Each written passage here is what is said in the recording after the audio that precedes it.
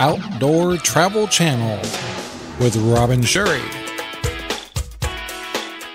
Hey everyone, this is Outdoor Travel Channel. Yes, we're cooking once again with the Traeger. And my Costco Traeger here is working away, and so I wanted to make my video a little bit shorter this time. Today we're making pulled pork. Yeah. So what I did is I went to Safeway and I bought a pork shoulder butt with a bone in it, and it's about 5.5 pounds, something like that.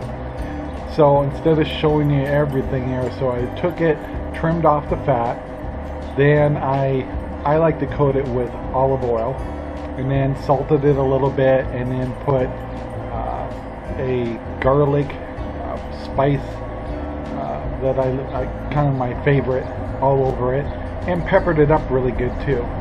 So now it's a long process, so I'll be cooking all day long. So what I'm doing now is I put a thermometer in it, and we need to cook it up to 160 degrees internally. So right now we're sitting at 126, so it's already been in there for like 2 hours. And so what we're going to do is take it up to 160 degrees. Then we're going to pull it and then wrap it in I'm going to double up the tin foil, wrap it, and then add apple juice to it and seal it up, and then cook it to about a 200 degree temperature. I'll check on that in a little bit here. But right now we're just doing this slow cook, and it's going to take probably 3 to 4 hours first before we do the apple juice addition. Then after we cook it and get it to a certain temperature, we're going to probably put it back in to finish it up, and then we'll pull apart and make all kinds of yummy sandwiches. But here, let's take a peek. So there she is, there.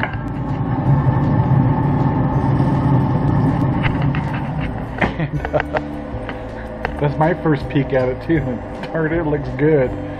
So we got a ways to go, so hang in there, guys. We'll I'll pull it and then add the apple juice. We'll show you that part, and then we'll put it back in and tell you a little more. One more addition I wanted to let you know is I'm cooking at 250 degrees on the settings, and I'm using alder pellets.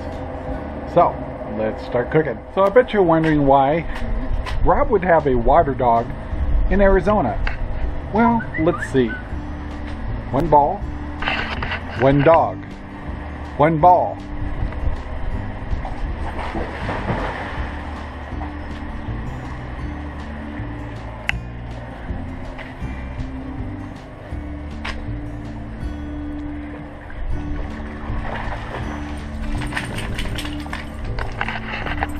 One soggy doggy. Let's get back to cooking. Hi guys, I got one more little Traeger trick I wanted to show you. Right in here, you know everybody has a bucket to drain their oil into. Well, if you got a chocolate lab like mine, they like to get into the oil. So I put a little protective tin foil around it just to keep the puppy out of there. So it helps. Works good, cheap. And the other tip I wanted to show you is always have tons of tin foil.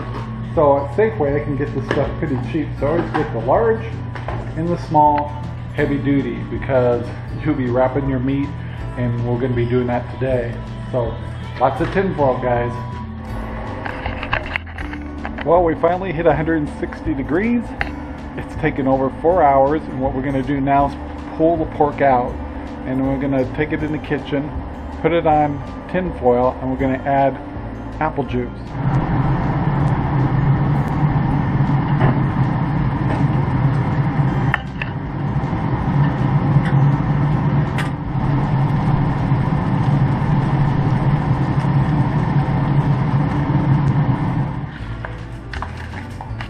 Man, does that look good?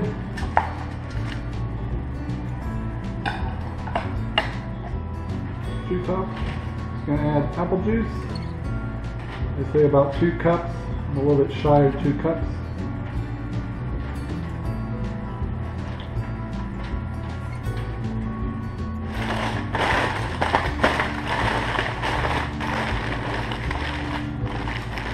now we're going to put this bad boy back into the Traeger.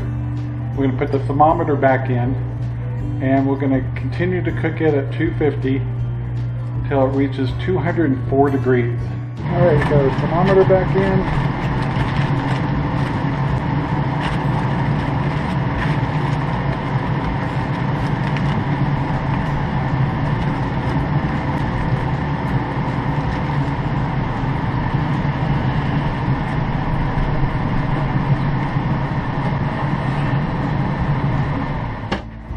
So now we'll be cooking for another 3 to 4 hours till we reach 204 degrees.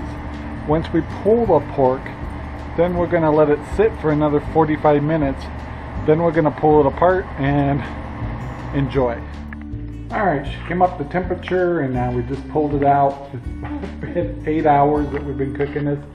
So now we're going to let her sit for 45 minutes and dig in. Alrighty, last thing we did was we poured the juice out through a strainer. And we're going to put that back on the pulled pork after we pull it apart. Just started to dive into it. I think it's time to taste it. Alright, here goes nothing, guys.